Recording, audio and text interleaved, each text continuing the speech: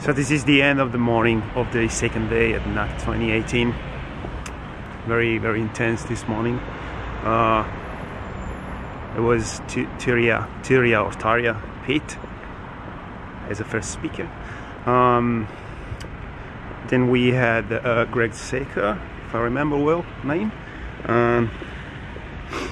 So yes, pretty intense. You know, when you expect to go to your destination, like in this case, I couldn't wait to see Tony Robbins. I can't wait to see Tony Robbins this afternoon, but you sometimes, when you have your goal in mind, you really forget to enjoy the journey from where you start and where you want to be. So in this case, really, I am trying to focus on the present moment rather than concentrating too much, thinking about the excitement of seeing Tony Robbins this afternoon. So I'm really trying to focus on every speaker. This morning the story from Turia Pitt was unreal. I knew her story pretty much, but listening to the story straight from her mouth is something really touching,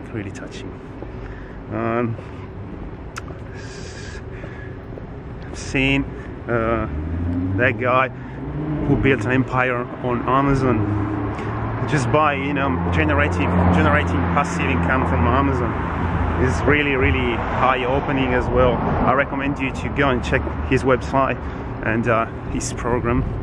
His name is, let me check again because I can't remember, it's new for me, sorry. He's Adam Hudson.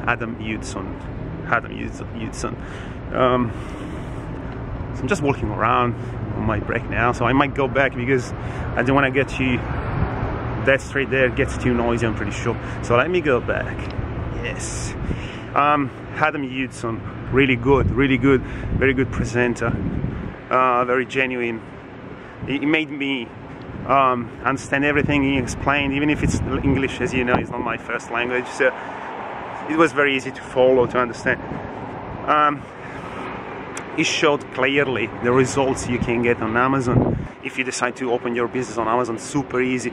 It's something that I was thinking, and I also tried, but probably I didn't concentrate too much energy on that business. But I'm sure there is a huge opportunity on Amazon. So basically, what you do, based on what I've learned today,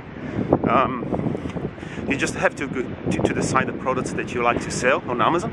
You don't have to physically have it in your house, or in your warehouse, you know. You can just basically find the product on Alibaba, China, and take advantage of the Amazon fulfillment. So they will look after you, they will do everything. So you basically have to decide the product from China.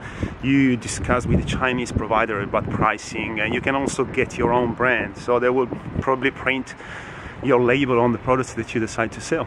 And once someone buys from you on your Amazon store, the Amazon basically will take care of everything, the rest. So the only thing you have to do is to put your items on Amazon and take the money. That's it. It's pretty cool. This is something that I will definitely do. Doesn't cost you really any money. The only cost is the Amazon store. That would be something like $40 a month. Is really worth it. So it showed some examples of people he's like coaching doing this business, and one of them was selling little statues, you know, those plastic things that you put on top of your wedding cakes or whatever cakes. So basically the return that girl she was having selling that stuff was equal to owning 4 properties in Australia and renting all of them all together. So the same passive income, probably selling their stuff on Amazon was even more generating even more profit than having 4 or 5 houses in Australia and renting them out. Pretty crazy. Just selling plastic stuff that you don't even buy. I mean, you don't even own. You don't have in your house, you don't have to ship, you know, you just have to pretend that you are selling while other people are drop shipping it. So it's pretty cool. So the third guy of the day was, let me just check the name again, because with names I'm terrible. I made sure I will remember the names, and I don't. Secker. Greg Secker. Remember this name, please. Remember this name. Even if you're not into the trading, currency trading, you definitely have something to learn from him. He made millions by, trading currencies. But the cool thing about him, and I'm not really into this. I mean, I do trading. I trade cryptocurrency sometimes, by little amounts.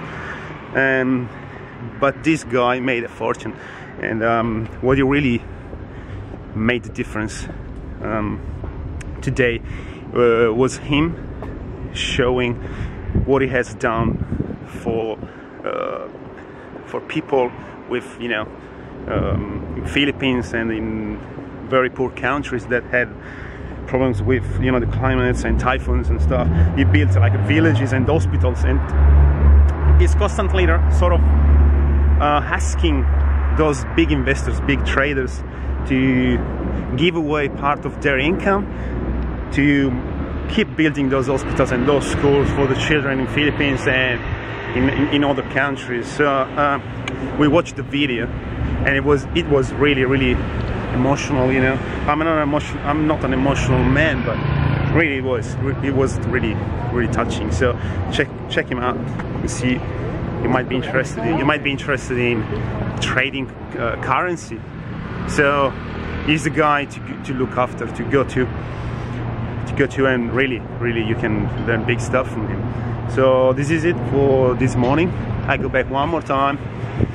I got an hour, already had lunch, so I really got nothing to do more than doing my videos. People around looking at me like I'm crazy, but anyway, see you later, guys. Cheers.